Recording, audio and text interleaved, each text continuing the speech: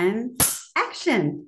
Hey, hi, welcome back. I'm Billie, and this is Show and Tell, a weekly podcast that talks about knitting, sometimes usually vintage, and accessorizing. I have a couple of things hanging behind me that I'm going to talk to you about today. There's something new on my needles, never before seen. And I have some other little chitter chatter to bring you up to date on my busy New York City lifestyle. Yeah, it's been a crazy week. Husband's birthday slipped in there, and that meant a couple things. I'll talk about that later on in the episode, so stick around. Since we last met, I finished these fingerless mitts. It's a free pattern by Suzanne Bryan. I'll have a link in the show notes. I knit it with Rowan Softyak DK, which is part yak, part cotton. Yeah, I had to refer to one of the ball bands. It's 70% cotton, 15% yak, 9% nylon. It's a chainette construction. I don't know if you'll be able to see that. This is becoming my signature color, like a pearl gray. I do an array of grays, as you might have seen before, and I have a charcoal gray project that hasn't gotten onto my needles yet, which I'm hoping some of you will figure out. I have a Carol Feller project in mind for the charcoal yarn that I bought in Paris in January. So I'm waiting for some of you to weigh in on what you think I might be knitting next. Anyway, I digress. So these mitts, let me slip one on. Clearly, I haven't woven in the ends yet, but I'll get there. So I just wanted to show you the fit. She has fabulous instructions and videos to show you how to get a good fitting thumb gusset. When I weave in my ends, I'll be able to tighten up that little hole. But I'm just delighted with these. I haven't knit anything like this before, and my hands tend to get cold since I live in a climate that has sometimes pretty cold winter. So I'm looking forward to a season when I'll be able to wear these. I think when they're blocked, they're going to be even better looking. I didn't do twisted rib, and I'm not so happy with this ribbing. I really should stick exclusively to twisted rib because I think it makes a much neater rib. Anyway, the ball started out this size, 50 grams, and I still have this much left. So just to give you an idea, if you're interested in doing that project, doesn't seem to take a lot of yarn at all. The other two things that I finished were both for my son. I'll insert pictures here so you can see them.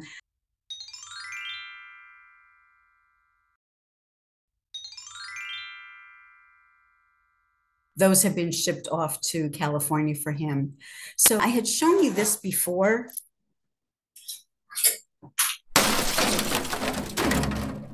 That wasn't graceful.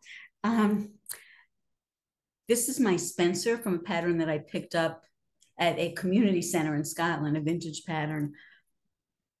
I had finished everything, but I hadn't found the ribbon. So I went on a mission to find 1/4 of an inch wide satin ribbon, finally found it, and here is the end result.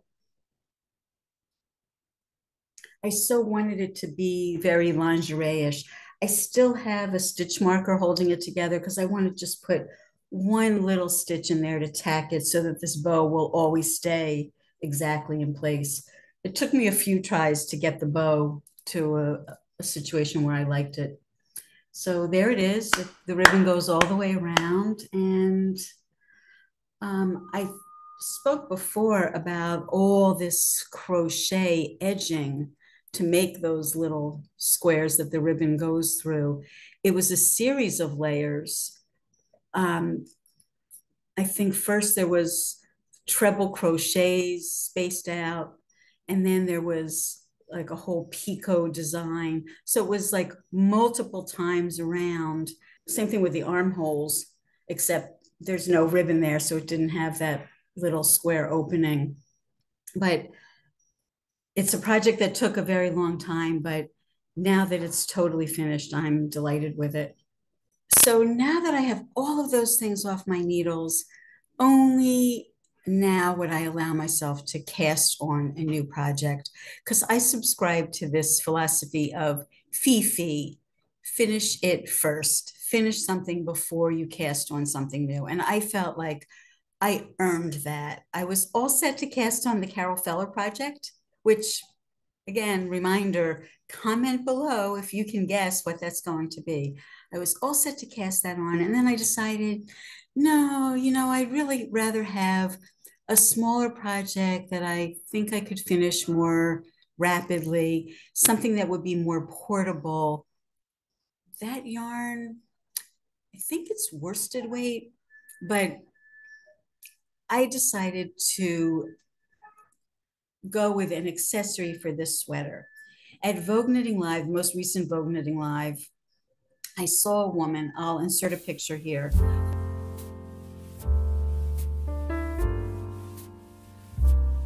Her sweater matched the scarf that she was wearing. And I thought, I should have certainly a scarf for every sweater in my wardrobe. I don't have the space to keep adding sweater after sweater after sweater. Accessories take up less space. That's probably why I'm drawn to jewelry. Also, you don't have to try them on. There's no fit involved. So I thought that I would like to knit a scarf or some kind of a wrap to complement this sweater, because I wear this sweater a lot and I wear it in all seasons.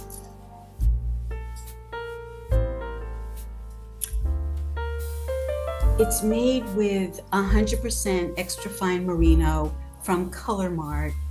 It's the yarn that comes on cones like this. It's industrial yarn. This is 3 strands of that. The yarn I just showed you is like a cobweb weight. So 3 strands of that, probably comparable to fingering weight. A skein of this yarn was tossed to me in a yarn toss at the end of one of the fashion shows at Vogue Knitting Live. I hope you can see the beautiful jewel tones. There's emerald, there's amethyst, there's lapis color. There's so many lovely shades here that I thought really complement this. Let me give you, let's go with a more up close view.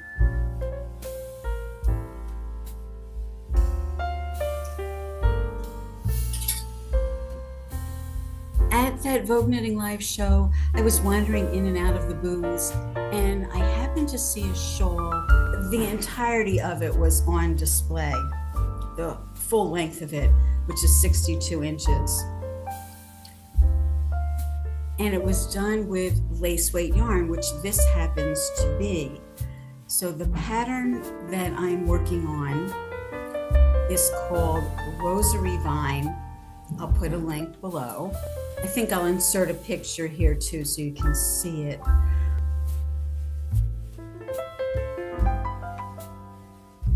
This yarn is Malabrigo, and it has an extra little hang tag that says single lot. There's no dye lot. I guess this was like some random thing that they were trying out. They decided not to go with or whatever, I don't know. But it's Malabrigo Lace, 100% baby merino, 470 yards in 50 grams. And it's really soft. It's soft like a cotton ball, soft. The pattern calls for 20.5 stitches and 36 rows to 4 inches or 10 centimeters. Now, because it's not a garment and I'm not so preoccupied with how it's going to fit, I did a teeny tiny swatch. I just wanted to make sure that the stockinette part of it was going to be a fabric that had drape and wasn't too sheer. And I thought this seemed just right. So even though I wasn't spot on with the gauge, I went ahead and did it anyway. And first thing I want to tell you is the cast on was not fun. It's a lot of stitches. I don't want to divulge that because, you got to buy the pattern. By Mari Tobita. She lives in my city. Maybe someday I'll get to meet her. I know she's Japanese. It'll be lovely to meet her. So, Mari, if you're watching, look me up. It's a lot of stitches and it's not a long tail cast on. It's a cast on that I really don't use very often, a little more time consuming than long tail. The cast on took me an hour and 20 minutes, just so you know. So here's my first few days of knitting on it. Once I got it cast on, then it was going a little more quickly. I probably should show you the other. Yeah, I probably should show you the other shawl that I'm working on, which is also lace, a whole different situation. Let me go get that. I've talked about this project before. I have it on those ergonomic needles because this is very flimsy, slippy, slidey. And these are wood, so they grip the yarn a little better. The yarn, by the way, is the same Colourmart. These are all leftovers from my Genie project, which used 9 different colors of this stuff. This is being knit single thickness of this. As you can see, it's very compact, so I can travel with this, but this lace is much more fiddly than the lace that Mari has designed. This lace on the front and the back has so many different twists and turns that it's almost impossible to memorize them. This project, even though I can't memorize the entire sequence of the rows, once I start a row, it's easy enough to remember because it's like 2 of these, 1 of those, 2 of these, 5 of those, the end, and repeat, something like that. That's not it, but it's something pretty easy like that. And also, if you're able to read your knitting, you can start to see where the decreases happen. So much less complicated for me, at least. And I think also pretty portable. It's just this, that's the whole thing. I just thought that would be not exactly a palate cleanser, but from where I come from, this is mild compared to some of the really complicated sequences of things that I do. So I thought it would be nice to have something that was not draining my brain a lot, that I could really make some progress with and also be able to take on the road with me. I have travel plans in a couple of weeks. For Father's Day, we're going to go down to Florida to visit my father-in-law and my mother-in-law, who is not doing very well.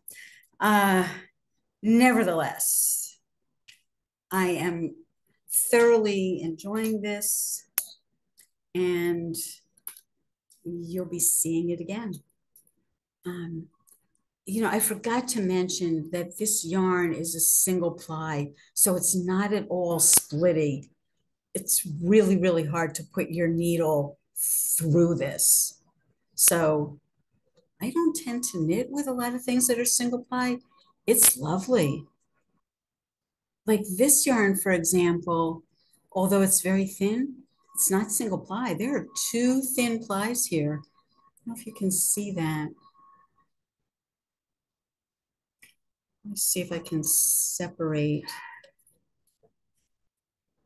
There, I unraveled a little bit of it for you to see. So although this isn't very splitty, it can split. And if you happen to jab it in just the wrong place, it will split. Whereas the Malabrigo, that's not at all the case. I'm knitting this on a size 4 US or 3.5 millimeter needle, as the pattern suggests. Another reason why I started a new project was I had gone back to working on this for the rink or the lynx. It's very frustrating project for me, extremely frustrating project because I had knit an entire sweater. And when I went to put it on, although the measurements were right, it just didn't have enough give to get over my head. Ripping out something that was done in stranded color work with 3 colors was not fun. I'm still in the process of unraveling. I unraveled part and then began to reknit. And this particular yarn, which is John Arbon Knit by Numbers, I haven't had much success in soaking it and getting it to really come back to its original beauty. But here it is. I mean, here's my reknit of it. I think it doesn't look too bad. It certainly has a lot more stretch, which is what I was looking for. This is intarsia. I opted to switch away from doing stranded to doing intarsia. The back is not so pretty. I have a lot of ends that I'll have to weave in. But this is really tedious. Ripping out to get the yarn to knit with is a project in itself, not fun. So I have to do this in small stages. I have done most of the front up until just about the underarm, and I'm a good part of the way up the back. There's going to be a bunch of ribbing under this. It's solid color, so that's a breeze. I'm making a lot of headway, but I needed a break. I wanted to do something that was just going to be a little fluffier and easier. So that's what's on my needles. Now let's talk about my week. It was my husband's birthday, and part of the reason that we enjoy living in New York is because of the theater scene here and some of the other cultural activities that go on. So, although we don't go to the theater often, we don't go to the opera often, we do try and save these things for special occasions. 5 days a week, I take an opera appreciation class, and I'm sort of the ringleader of the group. I organized a little outing to go see Die Zauberflöte, which some of you may know as the Magic Flute, the English translation of the German, an opera by Mozart with libretto by Schiaparelli. Anyway, the Met just launched a new production, which is very unusual. Here's the program. It doesn't give away much. What I could tell you is that there's a Foley artist involved in this production. If you're not familiar with what a Foley artist is, they're the people in movies who make all the sound effects, like horses' hoofs clomping or footsteps on fallen leaves, rain coming down on a tin roof. They're the sound effects people. I don't want to spoil it for you in case you ever get a chance to see it on HD, but this production involved some of that, which is very alluring. Music is beautiful. The people who were singing were all top notch. And a group of people from my class went. I organized getting the tickets for everyone so we could all go together and sit together. So that was last night. The night before, my husband and I got our eardrums blasted out by MJ the Musical. This is the Broadway production of the story of Michael Jackson and his musical career and elements of his life too. I can't say that I would recommend this. It was like being at a really loud rock concert at close range. It was way too loud, much louder than it needed to be. The songs are all songs that we know and love, so that was great. The actor did a fantastic impersonation of Michael Jackson. Great dancing, pretty good singing. For Broadway, I was disappointed. I just didn't think that everything was up to the caliber of what we expect when we go see a Broadway musical. But it won 4 Tony Awards, and it seems to be like on the hot list of things to see. So this is what my husband wanted to see for his birthday, and I complied. You already know that I'm into the movies. In fact, last week's episode was all about movies that feature different actors knitting. Some of their scenes are so brief, like that of Meryl Streep in Bridges of Madison County, that if you blink, you'll miss the scene. So I would love for you to comment below if you've seen movies that have any element of knitting in it. It's really fun. I probably will put together a part 2 to that episode sometime in the future. In the meantime, I wanted to share with you a couple more that I discovered recently. I have, well, one is button related, and I think I might have shared it with you before, an animated film about a woman who owns a button shop. It's really adorable. I'll leave a link in the show notes. But I found 2 this week that are specifically knitting related, also both animated films. One is about a woman who's so addicted to knitting that she actually puts her life in jeopardy. And the other one is called Purl, Purl, and that's by Pixar. So not only will there be links, but I'll try and put a still image of all 3 of these just to whet your appetite.